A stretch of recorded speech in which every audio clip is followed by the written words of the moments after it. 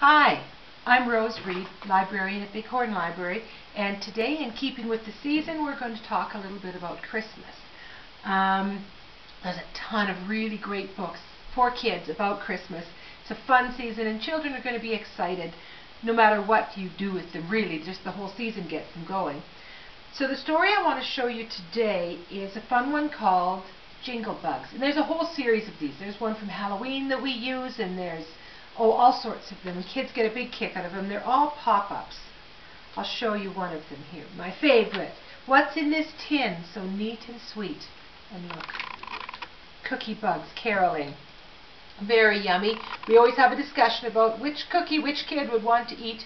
I myself prefer the one with sprinkles. So we share this book, we have a little chat, and then I'd like, for this particular craft today, we're going to make a wreath out of paper. And I would encourage you always, if there's something interesting over there in the grown-up stacks, in the non-fiction, to go and pick it up and share it with the kids. They'll get a big kick out of looking at this. They make wreaths out of rocks and lemons and garlic and all sorts of things. And it's fun for the kids to have a look. Here's their version of a Christmas wreath, quite beautiful, with tulips on there. So after we've looked at wreaths and talked about what they're for, decorating, then it's time to make one.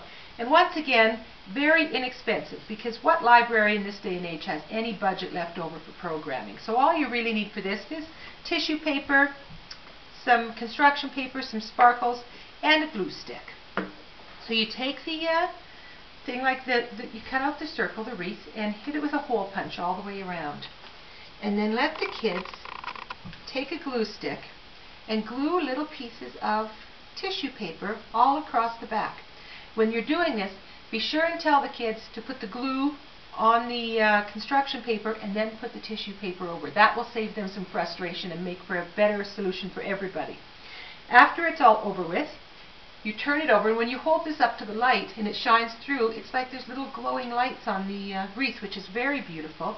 And we've got some sparkles on here. And here's a sparkle trick. If you don't want your assistant getting really cross with you about the mess you make, have a special craft box.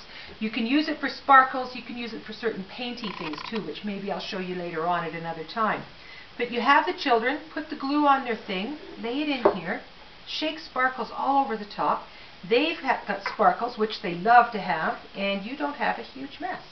I hope you enjoy this craft, and we'll try it with your kids. Merry Christmas.